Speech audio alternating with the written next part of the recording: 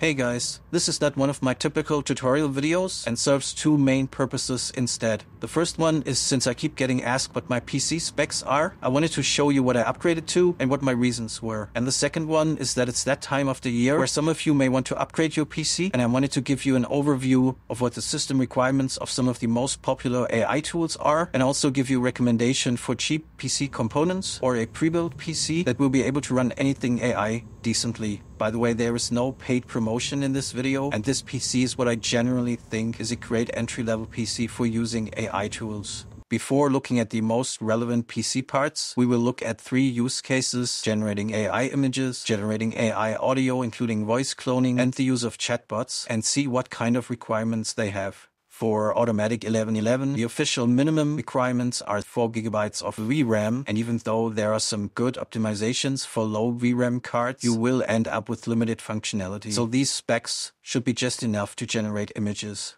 With a bit more system RAM and 12 GB of VRAM, you can use all functions, including the training of models or using ControlNet with high-res fix. So you can create some cool things with the QR Monster ControlNet models. To use AI voice cloning, you need at least 8 GB of VRAM to train the voice models, while cloning your voice in real time can run on a CPU alone with a bit of delay. For generating sound effects and music, the official documentation states that you need 16 GB of VRAM for generating with the medium models. However, it also seems to work fine with cards having just 12 GB of VRAM. With a more advanced GPU, you can even run the largest models, train your own models faster, and have a faster voice conversion. For running small uncensored chatbots locally, you don't need a lot of VRAM or RAM, but these smaller models cannot compare to something like ChatGPT. The larger models, however, come close to GPT, but require a lot of VRAM. There are optimized models, though, that allow you to run the larger models on hardware that they normally would not run on, which will result in longer response times from the AI. So for chatbots, clearly, the more VRAM you have, the better. And even the workstation GPUs don't have enough to run the largest models directly without any optimizations. So maybe you also have additional use cases for your PC, but in my case, besides using AI tools, I also need my PC for work, which includes using Blender, Unreal Engine, and other software development tools. And unlike the AI tools, all of this development software can be quite demanding, not only on the GPU, but also on the CPU.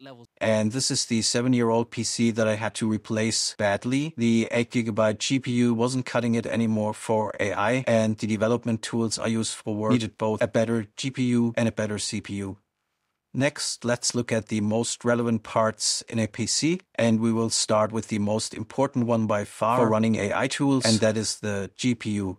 Even though some AI tools work with AMD cards too, some others do not, which is why I will always recommend getting an NVIDIA card. They also have a great development architecture for parallel computing called CUDA. So besides the VRAM of the GPU, the number of CUDA cores is also quite important.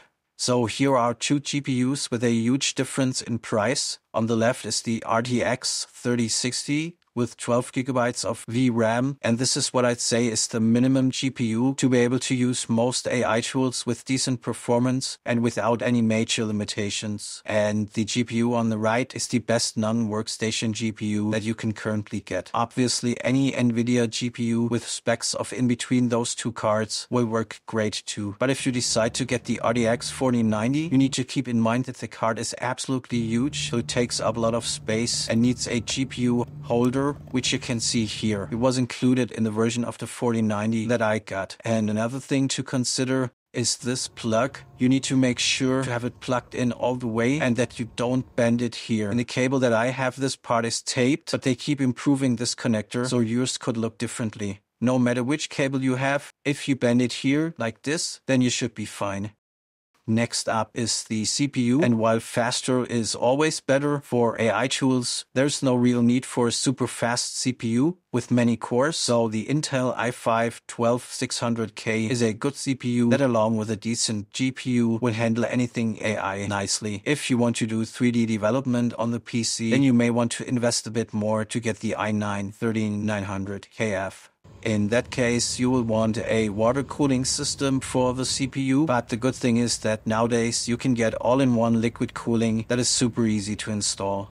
Next up is storage, and I did some testing in Automatic 1111 to see if there's a difference between one of the slowest SSDs and one of the fastest ones. And while the difference is much smaller than expected, it still can be noticeable if you use Stable Diffusion a lot. For example, launching the tool, generating images, and loading the F222 model is only slightly faster, but the difference in speed became noticeable when I loaded the SDXL model. However, the modern NVMe SSDs are much faster than the old one I used for the comparison, and you can get one with decent speeds for $50, and the 1111 performance differences between those two should not be noticeable. Keep in mind that if you use a lot of different AI tools and models, then you will need a lot of disk space, but you don't need to get the faster SSD if you only want to use it for AI. So here are PC components that will allow you to run most AI tools with pretty decent performance for quite a cheap price. At the time I did the video, the total price was below $1,000, but you can get a pre-built PC with similar specs for just a bit more.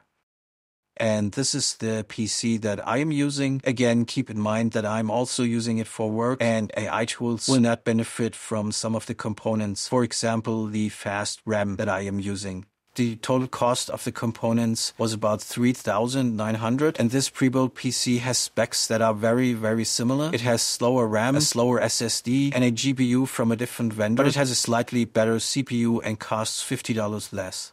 In case you are wondering about the pros and cons of pre-built PCs, well, you obviously need no PC building skills or need to spend any time learning it. That includes making sure that the components are compatible with each other, but it is usually a bit more expensive for the exact same components, and you cannot customize the PC according to your own needs.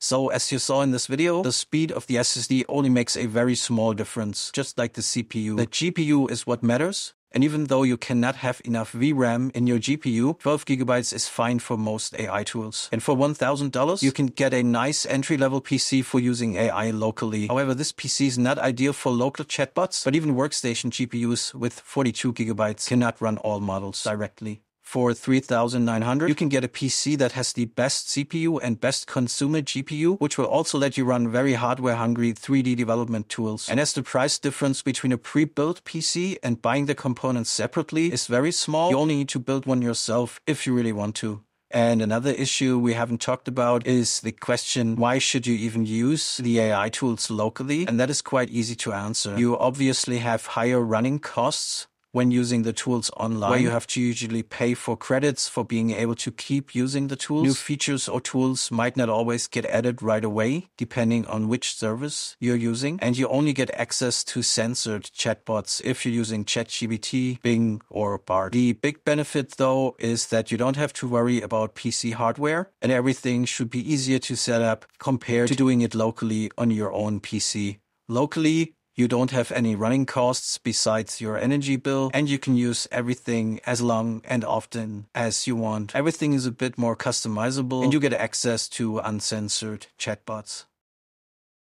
One last argument for upgrading or building a local machine for AI is that you can also use it for gaming, which has had some cool graphical improvements over the past years, like ray tracing or path tracing, that you will also be able to enjoy with a decent modern GPU. First place.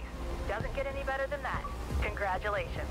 Thank you for watching, and even though not an AI tutorial, I hope this special video was useful to you. If you learned something new, I'd appreciate it if you liked or shared the video, and I'll see you next time.